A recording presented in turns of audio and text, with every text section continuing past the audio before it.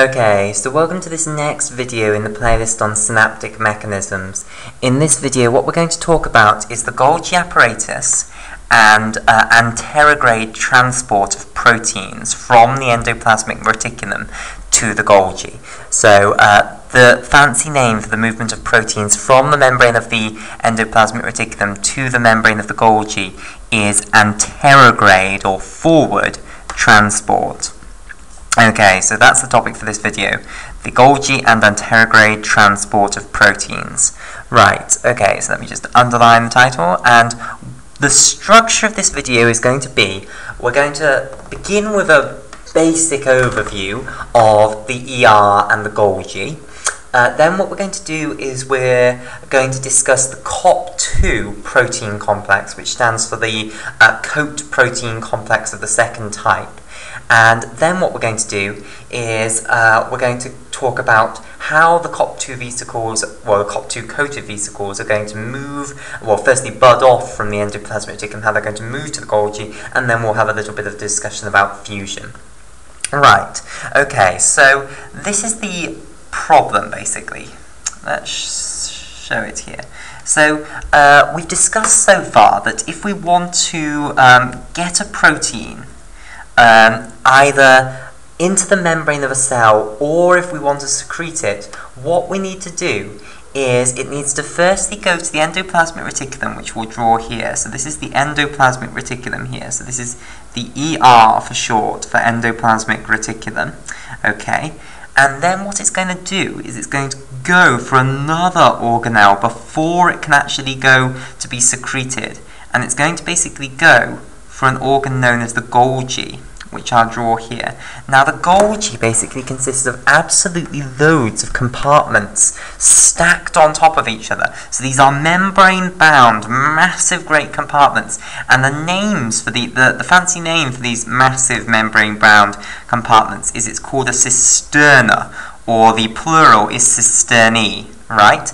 And often you'll have around 7 cisternae stacked on top of each other, so I'll try to draw that many. There you go, 7 cisternae stacked on top of each other, and this whole structure here with these 7 cisternae stacked on top of each other, this is the Golgi apparatus. Okay, whoops, apparatus, or the Golgi body, I think it's sometimes called. Anyway, the point is that if you're making proteins that are either membrane-bound or which are bound to be secreted by the cell, the first thing that has to happen is it has to go into the endoplasmic reticulum. Then it has to go into a vesicle. Okay, so here's a vesicle which is going to go between the endoplasmic reticulum and the cisternae, and we're going to see that the fancy name for this vesicle is a COP2 coated vesicle. So these vesicles that are moving from the endoplasmic reticulum to the Golgi apparatus, those are known as COP2 coated vesicles because they are coated in these COP2 protein complexes. Okay, so vesicles are going to bud off from the endoplasmic reticulum, and they're going to make their way to what's known as the cis side of the Golgi. So the side of the Golgi that is facing facing the endoplasmic reticulum, this bit here, this is known as the cis Golgi. Okay, right. Now cis, I don't know what language it's from. I think it might be no, it's not German. It's probably some ancient language like Latin. Cis means same, basically. So it means that it's on the, it's on the same side of the cell as the ER. So it's near the ER. Whereas this portion over here, which is far away, the other pole of the Golgi apparatus, and I'm sorry, it's just gone like that. The camera, I think, has moved. I need to reorient it. The paper is slanted now, even though it's right relative to the camera. That should be the way the camera is oriented. Never mind. I will sort that out in a moment. So this bit that's away, this portion that's on the away from the AER, this is known as the Trans-Golgi. So the portion of the Golgi apparatus that's away from the endoplasmic reticulum is known as the Trans-Golgi. Trans in some ancient language, whichever it is, and I suspect it's probably Latin, means across, basically, or away, on the other side. So this is the portion that's further away from the endoplasmic reticulum, and then the bit in the middle is then known as the medial Golgi, for middle. Okay, so it probably does come from Latin, because I think medial definitely comes from Latin. Okay, right, so that's just a little bit of terminology there about the Golgi. So, what will then happen is the Golgi will release the vesicle, where the protein will make its way through the Golgi apparatus. It will come in at the cyst side from one of these COP2 coated vesicles, and then it will make its way to the Trans-Golgi, and then it will be released in a secretory vesicle here. So this is a secretory vesicle, and then it can potentially fuse with the plasma membrane.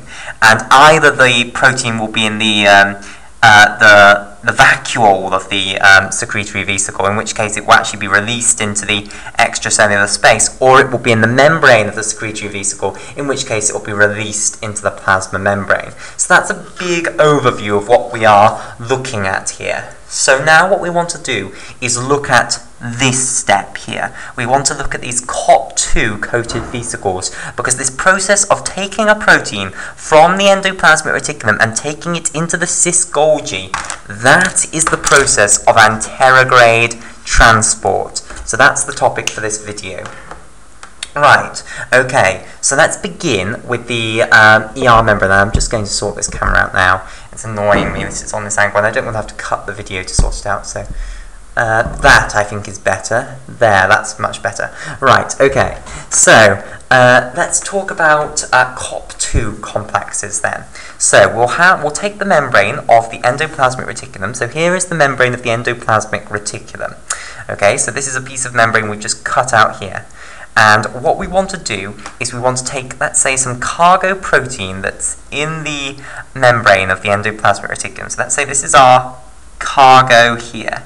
So this is some protein that we want to move from the endoplasmic reticulum membrane to the cyst Golgi membrane. So we'll colour it in turquoise. Okay, so the steps that underlie this are quite interesting. So basically, in the endoplasmic reticulum membrane, there is a protein known as SEC12, and a lot of the proteins in these sort of pathways involving secretion are called SEC proteins. The reason is that a guy long ago, who's still alive actually, it's not that long ago, who's by the name of Randy Sheckman. I'll write his name down in case you want to go and look him up. Randy Sheckman. He did a lot of experiments into the secretory pathways, and I believe what he did, double N, or I'll go for single N, Sheckman, Randy Sheckman, he basically took yeast cells and he started putting mutagens onto these poor yeast cells. So he had a yeast cell here, and he was throwing horrible chemicals at the yeast cell, mutagens that were going to cause DNA damage. And basically, if you throw mutagens at yeast cells for long enough, eventually some of those yeast cells start to get impairments in secretory function. I mean, most of the times that you throw mutagens at yeast cells, most of the yeast cells will just get mutations in their DNA that mean that they're going to die. Okay, so loads of his yeast cells will die, others will get all sorts of other horrible abnormalities, but some of them, these mutagens, what they will do is they will cause mutations in proteins that are involved in secretory pathways. Okay, so occasionally some of these cells will get mutations that don't kill them, but cause major problems with their secretory pathways. So with this sort of setup here, okay, and he could tell these cells apart from the other cells, because what happened to them is they would fill up with vesicles. They would not be able to fuse their vesicles, basically, and they fill up with vesicles. So you could tell which of these cells had problems with secretion, because you could see them underneath the microscope. They had really distorted cytoplasm that was full of secretory vesicles, because the vesicles were being produced, but then they couldn't fuse with the next membrane, so the cell just filled up with secretory vesicles. Okay, and basically Randy Schekman called these yeast cells, which had this problem that you could tell down the microscope, he called them SEC mutants. Okay, and then he didn't stop there. What he did is he looked at what mutations these yeast cells had, which was causing this huge problem, this huge, this disturbance in the secretory pathways.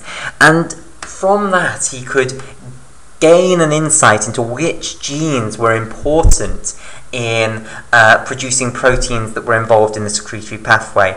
And there were absolutely loads of them, and they were called the SEC proteins. So any protein that's called SEC, it means that it was found to be mutated long ago by Randy Schekman in one of these yeast cells that had major impairments in secretory function, basically. So a lot of the proteins that are involved in secretory pathways are called SEC. Okay, so that's where SEC comes from. Right. SEC12 then, so I'll colour SEC12 in this red colour here. So SEC12 is going to be involved in recruiting another protein to the membrane of the endoplasmic reticulum.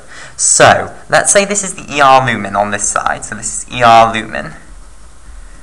Okay, and this is the cytoplasm on this side. Now, in the cytoplasm, there is a protein known as SAR1P. So here is SAR1P.